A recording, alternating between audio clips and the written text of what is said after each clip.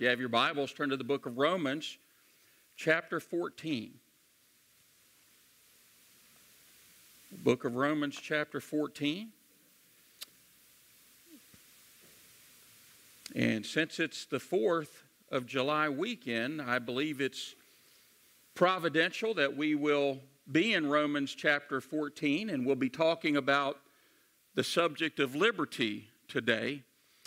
However, the liberty that we're going to discuss is a little bit different from the freedoms that we enjoy as Americans, but I believe that it'll be a message that is good for us today. So let's go, Lord, in prayer as we begin. Father, thank you for your goodness to us. And God, thank you that you have indeed blessed this nation, God, that you have given grace. And really, in many ways, God, given grace where it has not been deserved in any way, shape, or form. God, we think about the founding of our nation. We think about how at one time that there were so many that were committed to you, God, and then we look at where we are today and we realize that we have work to do. And God, I want to pray as I did in the early service, God, I want to pray for revival. We need a revival to sweep this nation. God, we need people to see that the evil one is working today in a powerful way, God, and is affecting the minds of people. And Lord, we need you to step in, Lord, to convict of sin and to lead people to a place of decision to be saved. And so, God, we love you. We ask you to do what only you can do. And God will be so careful to thank you for it. Bless our time today, we pray in Jesus' name. Amen. A Christian is out at a local restaurant and they choose to order a non-alcoholic strawberry daiquiri. They are worried that someone from church might see them and think that they're drinking an alcoholic drink. A Christian listens to music that does not have a bad message, but would not necessarily be classified as Christian music.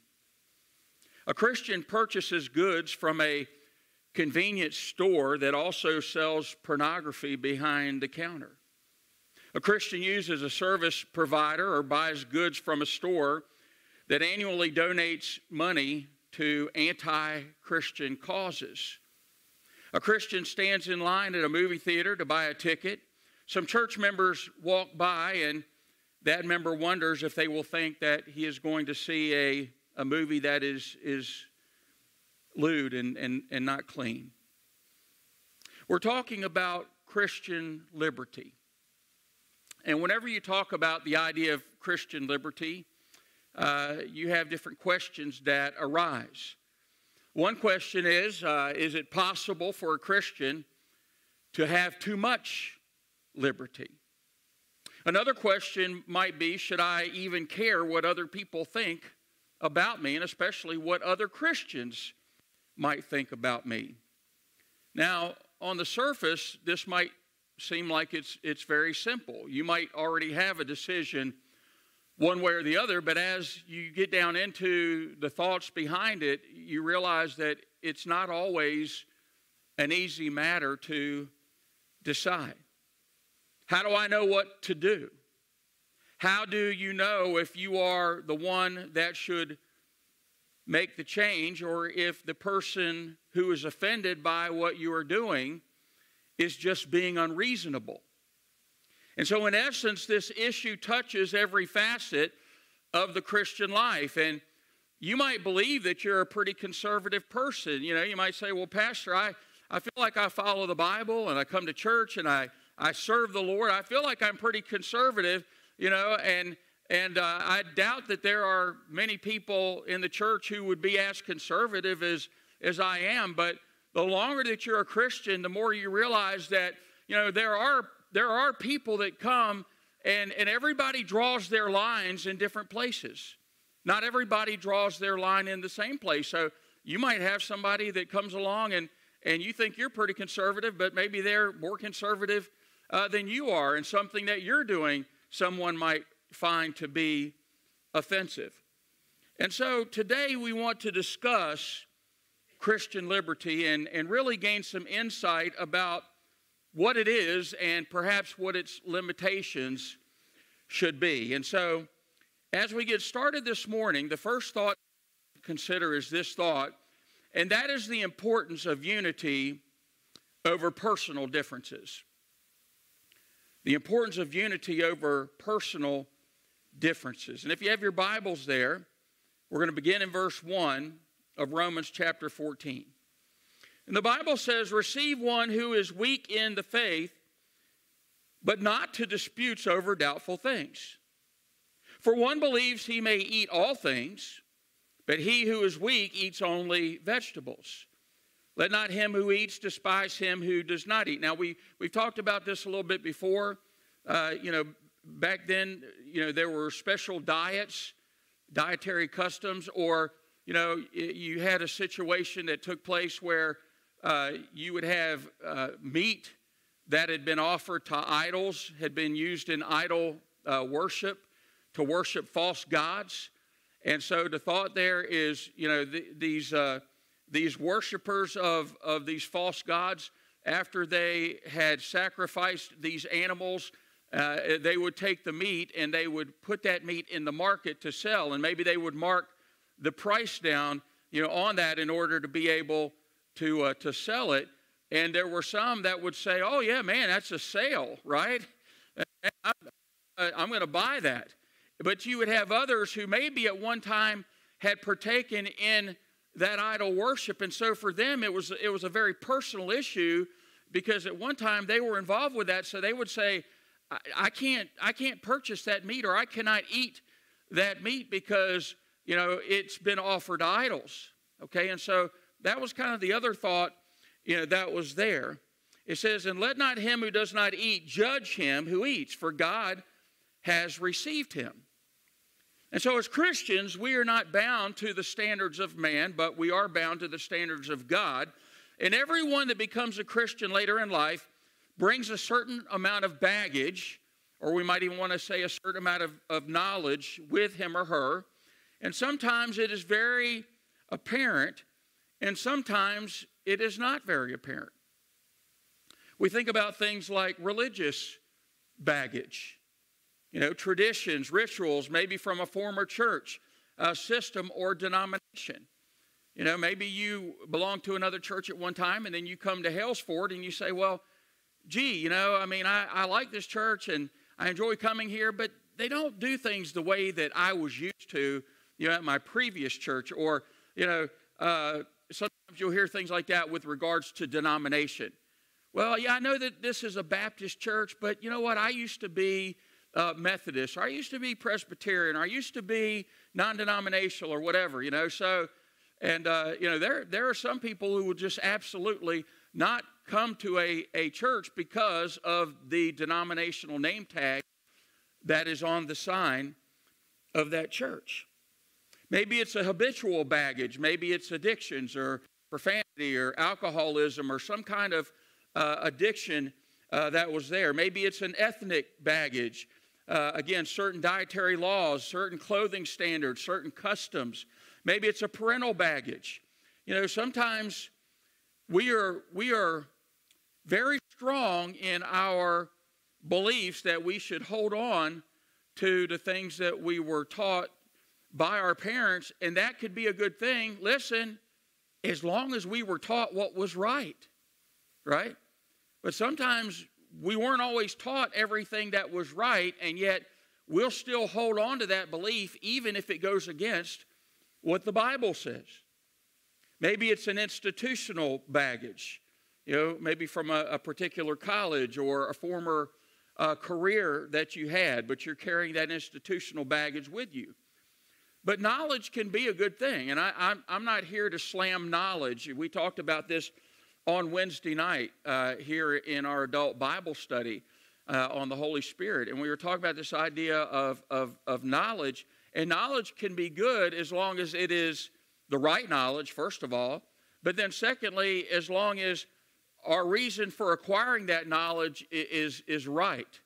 Because sometimes, our reasoning for acquiring knowledge is just simply, so that we can know more than somebody else. And if that is our mentality, if that is the reason why we are acquiring knowledge, then that's only going to cause us to be puffed up with pride. And we know that the Bible says that God hates pride. And so in verse 1, when Paul says not to dispute over things, the thought is that we should receive someone who is weak in the faith and not get sidetracked with arguments and debates, listen, that will definitely come with receiving this type of person.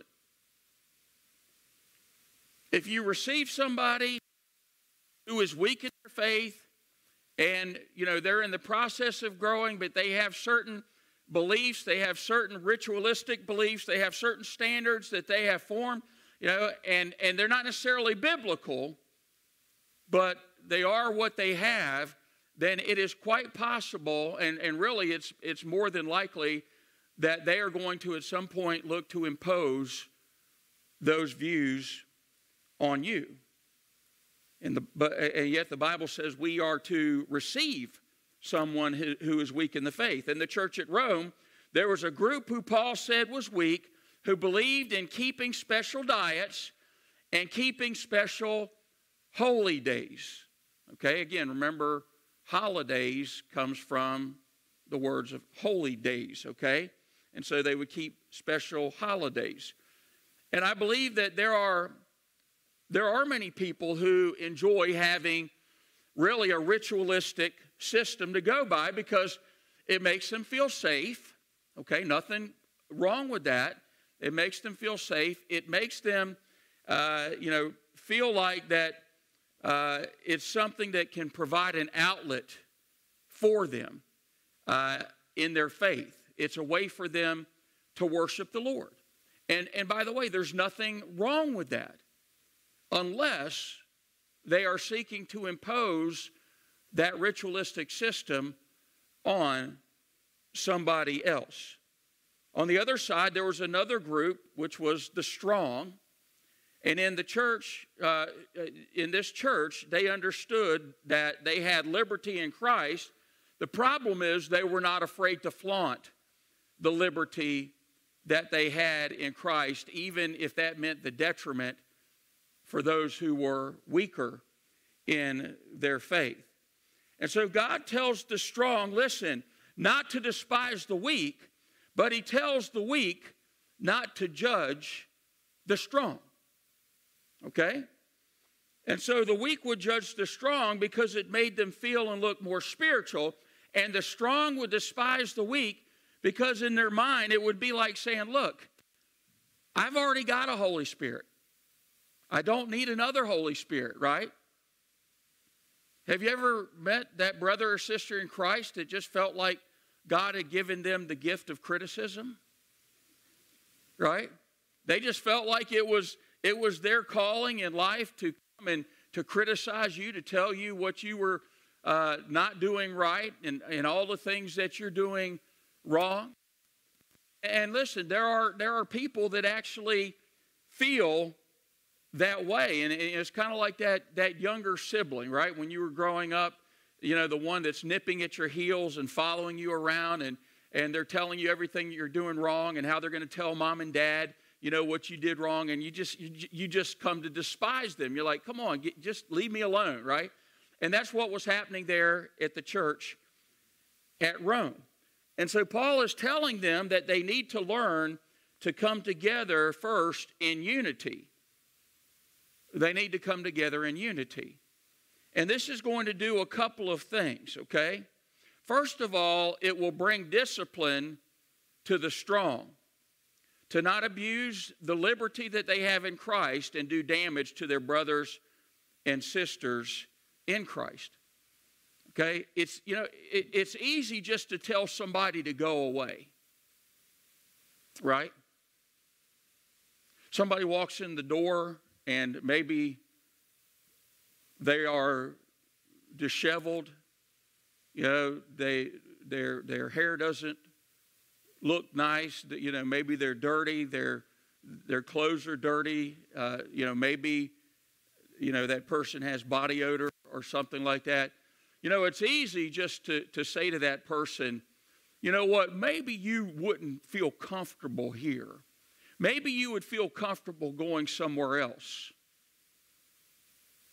And then they get the hint, and then they leave, and in your mind and in your heart, you think, it really was the best for them, That really was best for them. They need to go somewhere where, it's a better fit, right? But really, we're not concerned about what's best for them. We're thinking about, well, what's best for me? And what we're really thinking about is, what if this person comes in? My goodness, what if someone else comes in? That is the same. As a matter of fact, what if a group of people come in that are the same? What would we do? And you know what? I think God would say that's a great problem for us to have. Right? Oh, Lord, I just don't know if that'd be a good fit. Why? Because you don't want to take the time to invest in that person's life. You don't want to take the time to help them become a disciple of Jesus Christ. Right?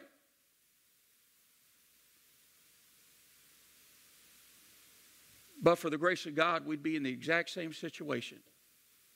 Right? We'd be in the exact same situation. And I'm just simply saying, man, we need to be thoughtful, and we need to make sure that we are not doing anything to abuse the liberty that we have and do damage to our brothers and sisters in Christ. Second, it'll help the weak to grow up and not be so judgmental all the time.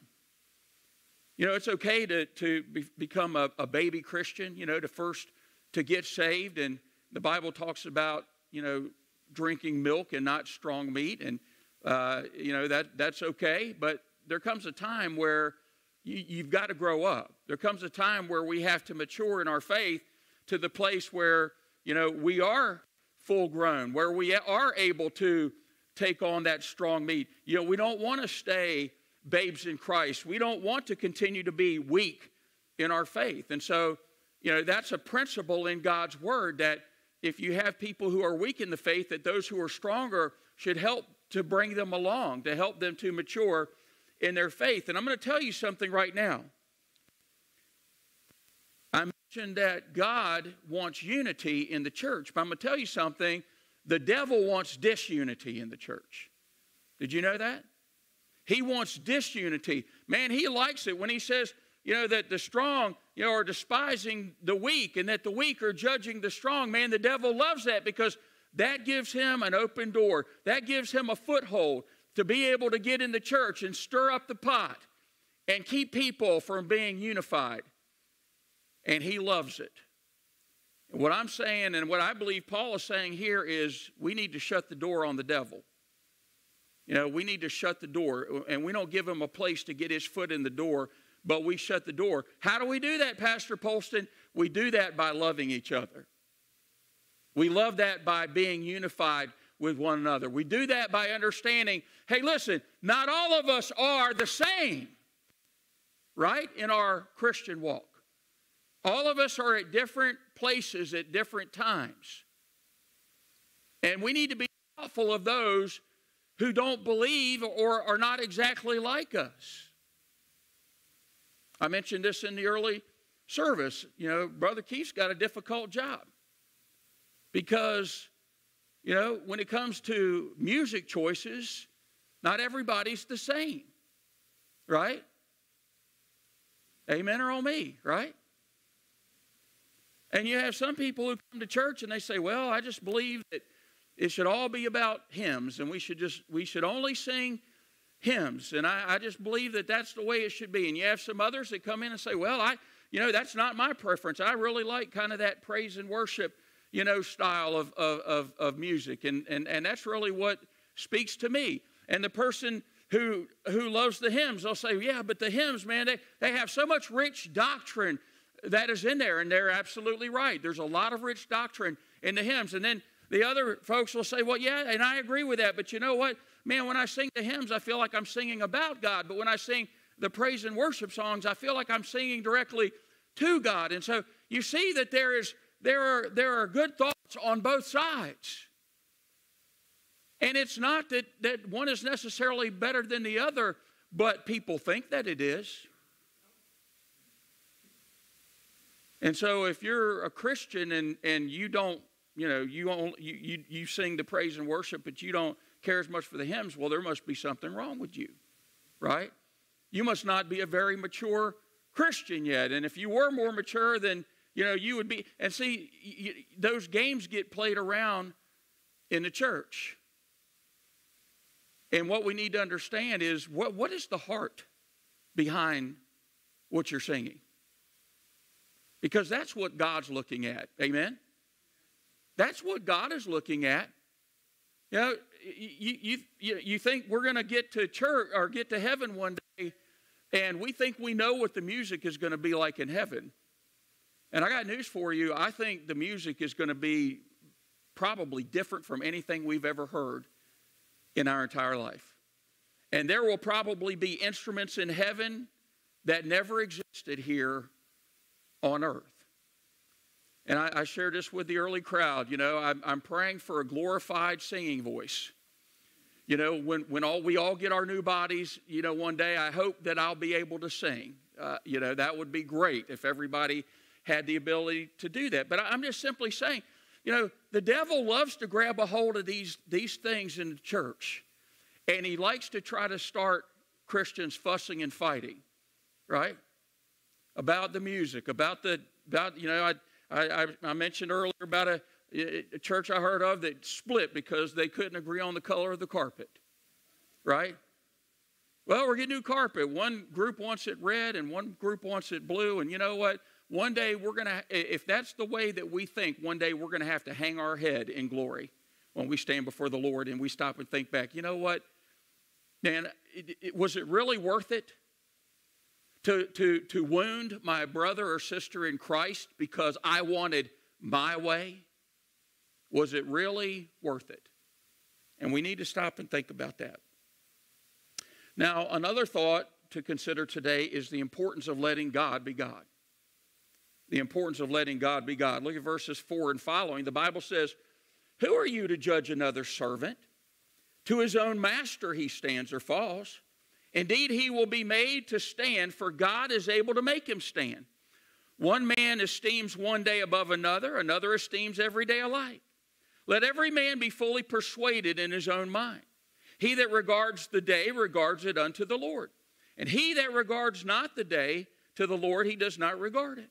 He that eats, eats to the Lord, for he gives God the thanks. And he that eats not to the Lord, he eats not and gives God thanks. For none of us lives to himself, and no man dies to himself. For whether we live unto the Lord, and whether we die unto the Lord. Whether we live, therefore, or die, we are the Lord's." And so again, we fuss over these things that have no eternal value. And there's certain things that we believe are important that are not really that important, except that we place love and devotion behind it. And that's what God is concerned about, is our love and devotion. Now, should the things we do be biblical? Absolutely.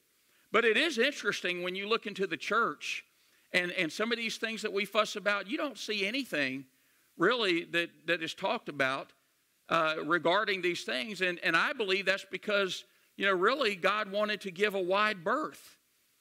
Because you are dealing with different people, and you are dealing with people that have different backgrounds. And so, God is concerned about the devotion that is behind the things that we do. I want you to take your Bibles and turn to 1 Kings 15. 1 Kings chapter 15. I want you to see this, because this is good.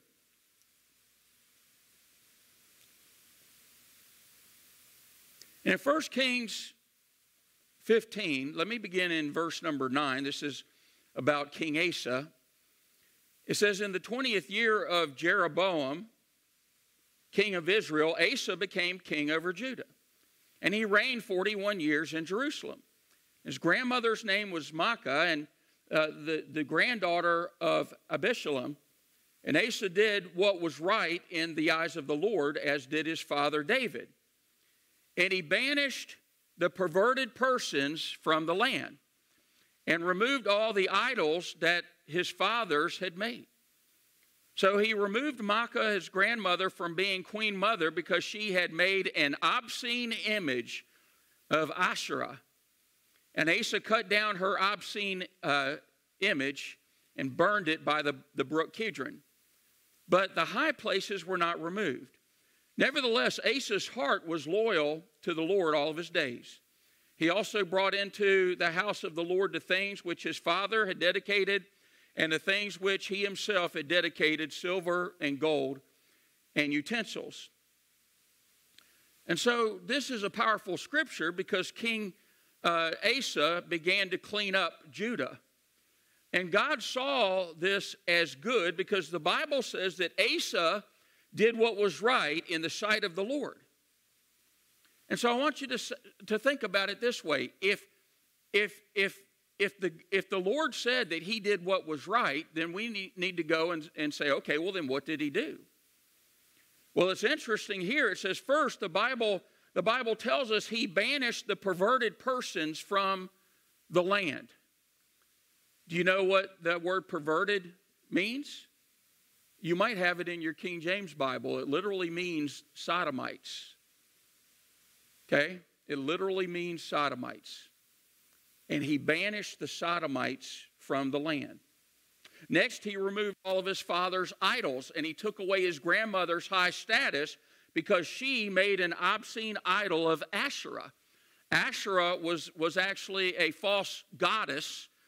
She was the goddess of fertility. And really the Hebrews, you have to understand that, that was something that, especially in the Old Testament, you see God having to deal with time and time again.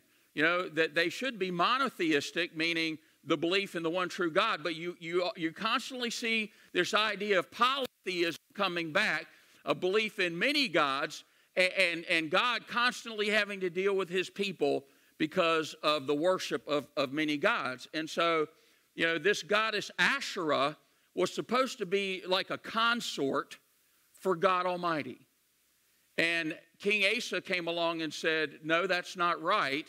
And the Bible teaches that he cut down this image and that he burned it with fire. And then finally the Bible says that Asa brought offerings of gold and silver to the Lord. Now, we understand that, God's not up in heaven needing gold and silver, right? That's not what the Bible is saying there. What it's saying is that when it talks about him bringing the gold and silver, the thought there is, it is something that is precious to human beings. And so as King Asa brings that with a heart of love and worship and sacrifice, then God accepts that love. God accepts that devotion, even though God doesn't need money. And so when we think about Asa, when you read this, the thought there is that everything is awesome. Asa is this man of God, except for one little thing. It says there, if you go back and look at verse 14, it says, but the high places were not removed. The high places were not removed. Well, you say, well, what's the big deal about the high places? The high places were hills that were artificially constructed to be able to worship false gods. And the Lord said, Asa, your heart is loyal to me. Asa, you have done what is right in the sight of the Lord. It's kind of like when, remember the rich young ruler came to Jesus and he said, but one thing that you're lacking, it's kind of this thought, but there's one thing, there's one thing you didn't do. I would have liked to have seen you tear down those high places that were used for the pagan worship. You didn't do that.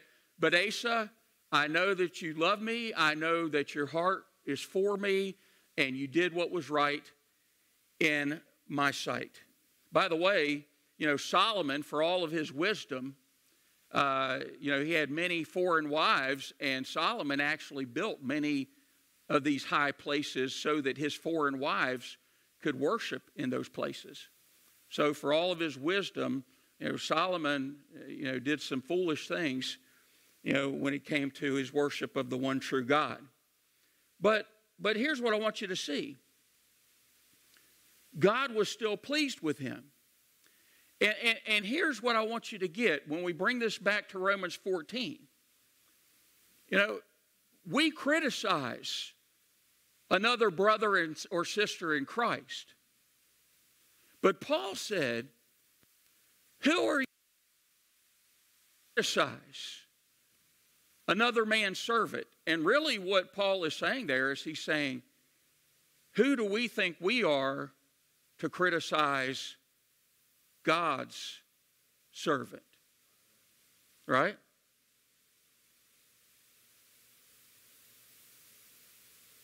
Boy, that's something we need to think about. I was thinking about it this way. A Christian might say, God, I'm choosing to go on a special diet, and I'm going to observe special holidays just for you. And God says, great. I didn't ask you to do all of that, but if that's a way for you to show your love for me, then that's great. I will accept your love and devotion in doing those things.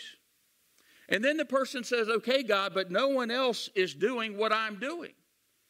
And if they really loved you, they would be doing what I'm doing. And so I know that the Holy Spirit is very busy, and so I'm going to deputize myself to be like the Holy Spirit, and I'm going to go around and I'm going to tell others that they need to be doing what I'm doing.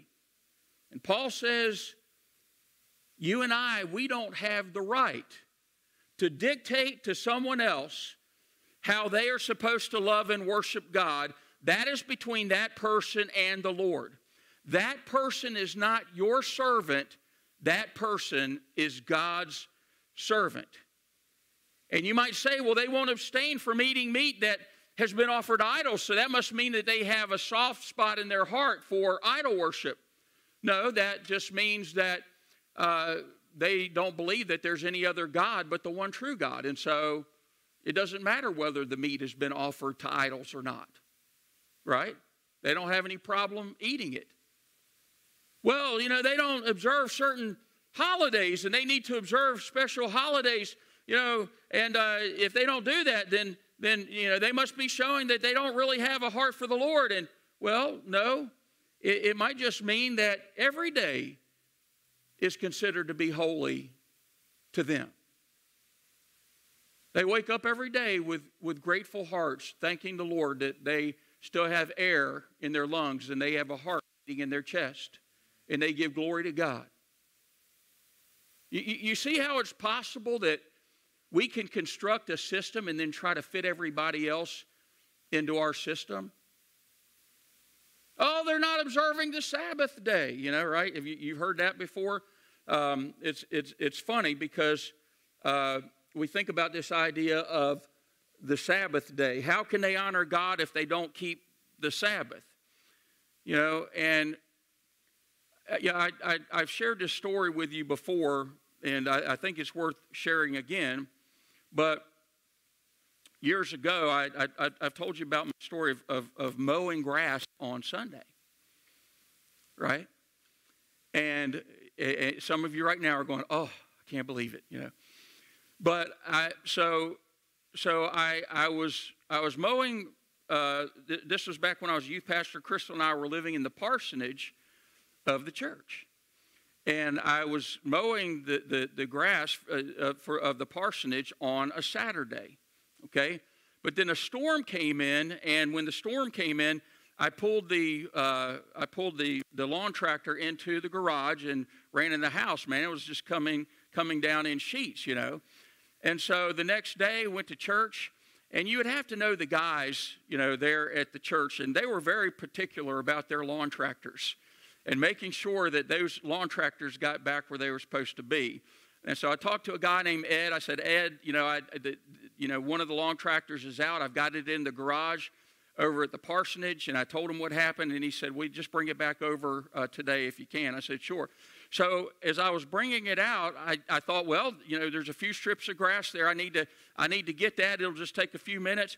And so I just went ahead and finished mowing that grass. And then I took the lawn tractor over and put it back where it needed to be, locked it up, and went home, didn't think anything about it. Well, a few days later, Dr. Bowman, Pastor Bowman, you met him now. Pastor Bowman came to my office and he said, Craig, he said, were you mowing grass on Sunday? And I said, yes, sir. But I told him what happened. He said, well, I was talking with Glenn Peacher. And he said, Glenn Peacher, man in the church, he said he was driving by your house or driving by the parsonage when you're out there cutting grass, and he saw you, and he said he got very offended by it. And matter of fact, he got so offended that he said he's not coming back to church. Now, I'll be honest with you, that kind of got me riled up a little bit at first, because all these different thoughts start going through your head. And you might say, well, Pastor, I'll be honest with you, I kind of agree with Glenn, okay? And that's okay if you feel that way.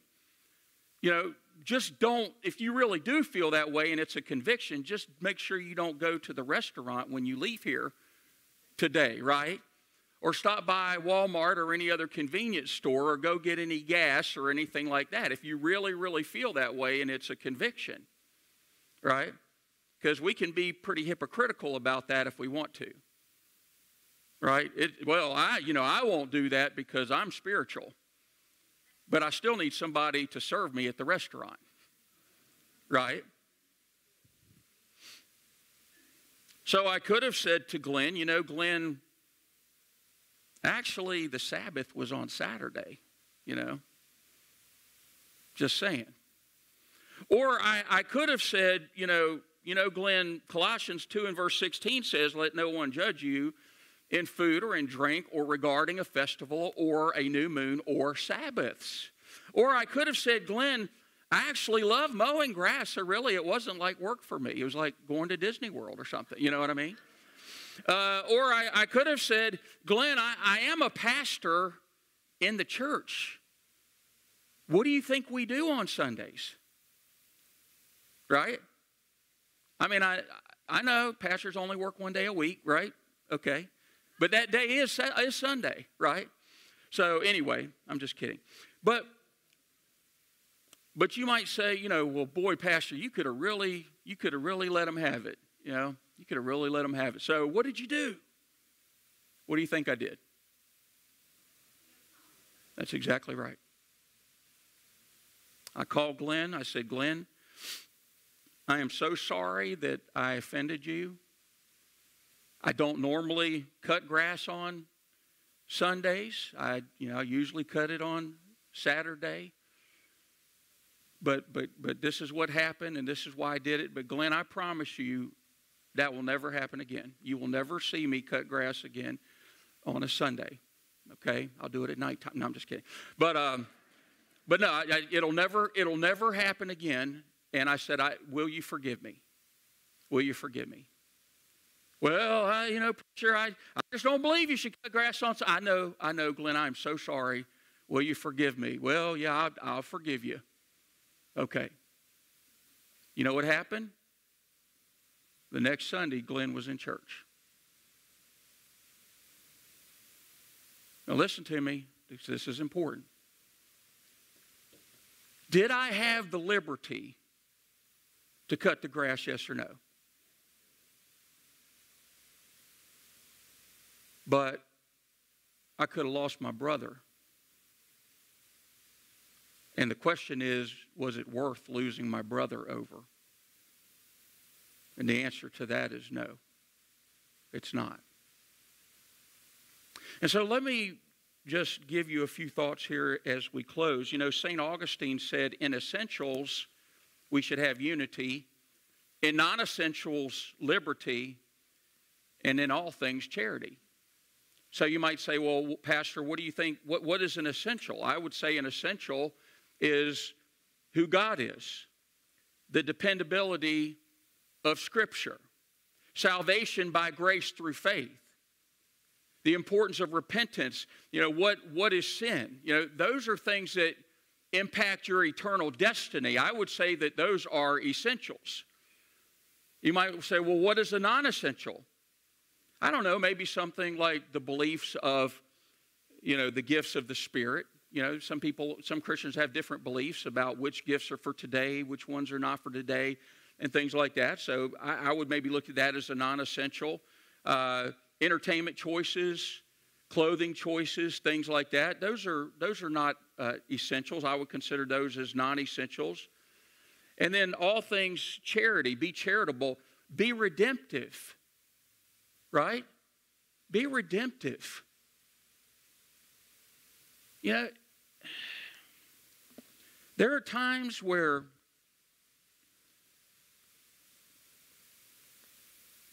God has put a sword in our hand. And, if you have a sword, then you want to learn how to be a swordsman or a swordswoman, right? But you want to learn how to use this Word of God. And instead, sometimes we beat people over the head like this is not a sword, but it's a sledgehammer, right? And we'll do battle with somebody and we'll beat people up with the Bible, and then we'll come away and say, I won. And then next week it's like, oh, where's so-and-so? Well, I don't know. But I won. Yeah, you won. You won the battle, but you lost the war, because now that person is not here in a place where they can be discipled and grow in Christ anymore. So what did you really win?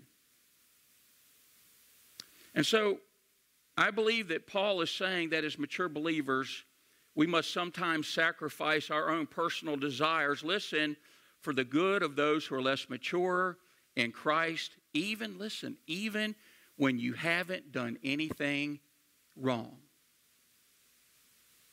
And so let me share what this looks like. Okay, and we're going to close. What can we do? What can we do? You might want to write these things down. Okay, first of all, be willing to temporarily give up certain freedoms until your weak brother or sister becomes more mature. Now that's hard. Right? That's hard. Well, okay, Pastor, I'll do it, but how long do I have to wait? I don't know. Because I don't know how long it's going to take them to become more mature. So you have to be flexible on that. Next, reserve some freedoms for when you are in a different setting. You may have to be more reserved in a church setting because weaker Christians are present. Because remember, you might say, oh, well, is that just situational ethics? Are you just saying you can do something here, but if you're somewhere else, you can do something different? Well, it would only be situational ethics if you're doing something wrong. But you're not doing anything wrong. But you're just simply trying to be thoughtful of believers who are not mature in their faith. So you might have to save some of your freedoms or reserve those freedoms when you're in a different setting. Reserve some freedoms for when you are with close friends that know your heart and spiritual maturity. Listen, this is important as well, though. Make sure your brother or sister in Christ is not using their own pet peeves to try to change you. See, that's different. It's one thing to be dealing with somebody who is an immature believer and they don't know any better. It's another thing when the person knows better and they just don't like something that you're doing, and so they want to try to change you by saying, well, that offends me. When really it's just a personal pet peeve.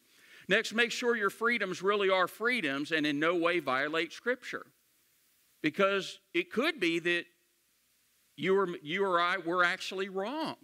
If we examine Scripture on whatever that thing is that this person is upset or offended about, make sure that you're not wrong scripturally. And then I need to say this in closing. Again, always assume the best and think the best about people. Can I tell you something? When you go around thinking the worst about people, that is a horrible way to live your life. I'm serious. You need to grab a hold of that right there. Because if all you do is think the worst of people, then every time, like somebody does something, and you don't know you don't know their motivations for what they're doing, you're going to, in your mind, assign a motivation to them. And it's not going to be a good one. You're going to assign, I bet you they're doing this. I bet you that this. I bet you that. And you're assigning motivations, and you have no idea whatsoever what that person is thinking in their mind. And I mentioned this in the last service. We look at people, and they're doing something, and we say, oh, that thing that they're doing, it's biblically wrong. That's wrong. Maybe you're right. Maybe it is wrong. But let me ask you a question. When you became a Christian, did the Lord say to you, did the Holy Spirit of God say to you, now I want you to know, you're doing this wrong, this wrong, this wrong, this wrong, this wrong, this wrong, this wrong, this wrong, this wrong, this wrong, and I want it all cleaned up by tomorrow. Right? God didn't do that with you. What did God do? The Holy Spirit said to you, hey, you know what? This thing that you're doing here, this is not right. This does not please me. I want you to work on this. And by the power of the Holy Spirit, and in time you worked on that thing, and you grew in that area, and maybe that area is not a problem for you now. And so God said, okay, now we're going to work on this. And now we're going to work on this, right? So you might see somebody that's doing something that's not right, but maybe God's not working on them about that thing yet because he's working with them on something else. And so just be thoughtful before you approach somebody to tell them what they're doing wrong.